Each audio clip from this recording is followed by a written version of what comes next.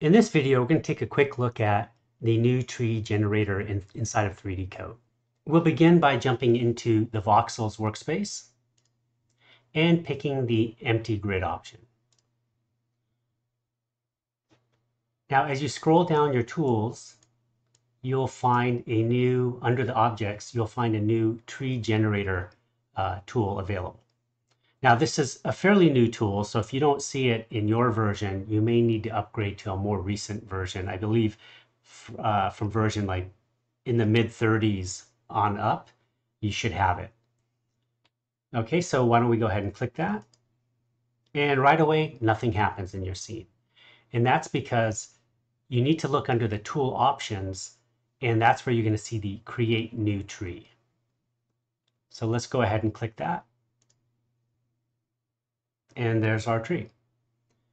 Now it's pretty complex already, and it comes with a root system. Usually the first thing I do is I just turn off the root system for now, just to keep things a little bit lighter weight and more manageable. You can do that by under the tool options, you'll see that there's a make roots checkbox. If you uncheck that, your roots go away. Now everything you're doing in this checkbox is actually being applied live to your tree in the scene. So nothing has been committed yet. And if you find that the structure is already too complex and heavy for your liking, you can start to dial down the complexity, which is the very first option here. Just bring that down under 100% and you'll get something more simplified. You can even go further and you'll get something really, really simple. But to your liking, whatever you're looking for, let's go ahead and increase that just a bit for us. All right, so now we've got this. And if you ever want to change or play around with different seeds for the structure, you can by just either entering a number manually, like so, or clicking this little box icon just to the right, which is a random seed generator. Okay, let's go ahead and stick with this. Okay, let's walk our way down these options. So the next one is this vertical growth strength. I typically think of this as tropism. The higher that strength is, the more everything is getting pulled upward. So let's go ahead and enter a value of 300%, for example, to really see it. And you'll see that everything starts to kind of point toward the up vector. And if you bring that to a lower value, let's say 30%, things start to lean downwards. And you don't have to stop at a value of 0. You can go, for example, minus 30, and you'll see that it will extend further. And everything is now starting to try to bend toward the ground. Okay, so we'll go ahead and set that back to, I believe, 0. Or was that 100%? Let's see. Oops.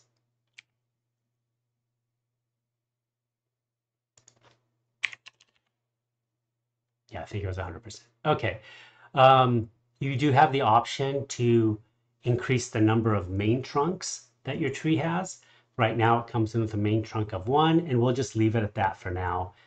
And we'll play with adding more a little later on. Main trunk curvature, think of this as like a warble effect that you might have. It's how the trunk starts to twist and bend and becomes a little bit more gnarly. Let's go ahead and put a value in here. So we have our curvature right now is set at 100. So we'll go ahead and make the curvature 500. And really what's happening is that main trunk is just kind of folding about, and it's getting really twisted. But the other branches that are growing off of it are still fairly normal. It's just the main trunk is getting really, really gnarled up. This is great that it's separated between the main trunk and the branches, because you have that same you have that same effect on the branch level. As we go further down this list, we'll start to look at those. Okay, next one is the branch level. Branch level is basically where the branches start to grow on the main trunk. So right now, the branch level is at 0, so that means that the branches are really growing from the lowest point. And if we increase that, so let's go ahead and we'll just start dialing this up. And you start to see that now the branches are growing higher up. And we can go further and further. So that's how you control where the branches start. Then we have the proportions, or yeah, proportions main. Basically, it's the length of the main trunk in comparison to the other branches. So if I increase this to 3 times its length, that main tree trunk has gone 3 times its regular growth, but the growth of the branches remain the same. This is actually really great if you're making things like pine trees and things like that that have that really long trunk, and then you want to grow a bunch of branches similar to what we're seeing here off of that. All right, so let's go ahead and bring that down. Okay, cool. All right, we're back. Branch length. All right, so branch length, similar to the main tree trunk, it's how long the branches are in comparison. So we can make those long branches or short branches. So you can make them stubby, you can bring them down like that. So that's how you control the branch length. Put that back to 100. And then branch thickness. And this, I believe, if you hover over it, it'll tell you, but it's in comparison to the parent branch. So every time a branch grows off a parent, it becomes some ratio thinner than the branch that it's growing from. So right now, it's 75% thickness in comparison to the main branch. So if we make this even smaller, we'll have smaller branches. And this does include the main branches growing off of the trunk as well. So this is branches or branches. So they all kind of all fall into this. There you go, 75. All right, so in branch curvature, this is that gnarly or gnarled effect or warble effect, depending on what tree authoring package you're using. They have different terms for that.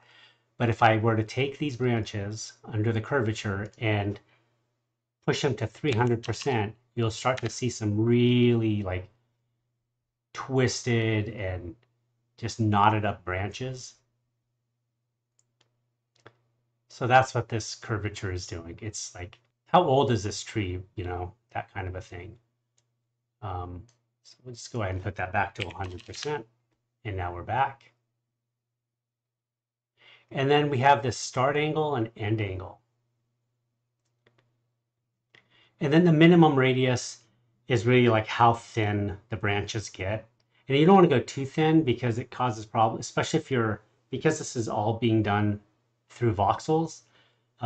You'll start to get really like crude or even broken voxels at the very tips. So make sure you keep enough thickness. By default, it's 0.9. That seems to be working pretty well.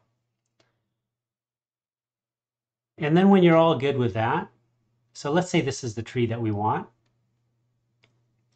It hasn't been created yet. You actually have to say generate tree. And now you'll see here that under your layer, it's changed that to trunk. And now that is actually a new tree. We can create a new tree now.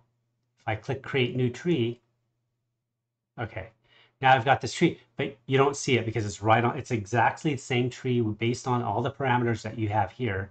But if you want to move that tree, just click this transform, and then you can actually position and move this tree. And maybe just click this randomize seed and then you'll have a new tree based off the same family for the most part of what you've already created, just has a little bit different look to it. And if you're happy with that, then you would just go ahead and generate tree. So if I generate tree,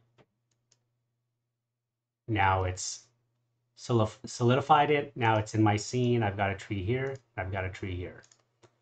What's kind of nice about having these trees or this tree generator is that what I find is cool is I can create a new folder, call it tree trunks, and now I can grab the trees that I want. Like I'll grab this tree and just drag that in here, and maybe I don't need to have this level of resolution. 50% might be fine, so I just say okay, I'll reduce it, and now I have that tree. And I'll just do the same with this tree. Which tree did I grab? Okay, so now I'll do the same with this tree. I'll drag it in, and yes, 50% is fine, and now I have this tree. So now I can actually create something. For example, let's start a new scene.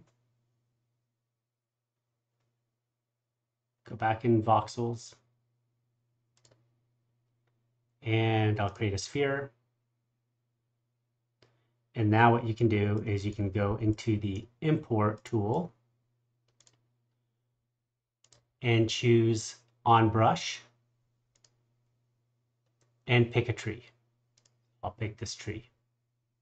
So now that tree is actually on my brush, change its scale, and I will change its height. When you use this on brush option, you're painting with this object. It's almost like the kit bashing, in a kit bashing sense.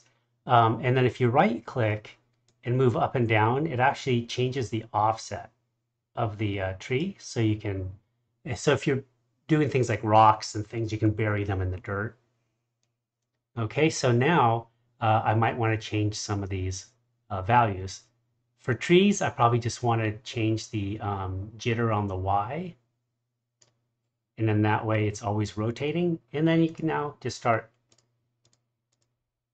clicking and dropping. And now I've got a forest of trees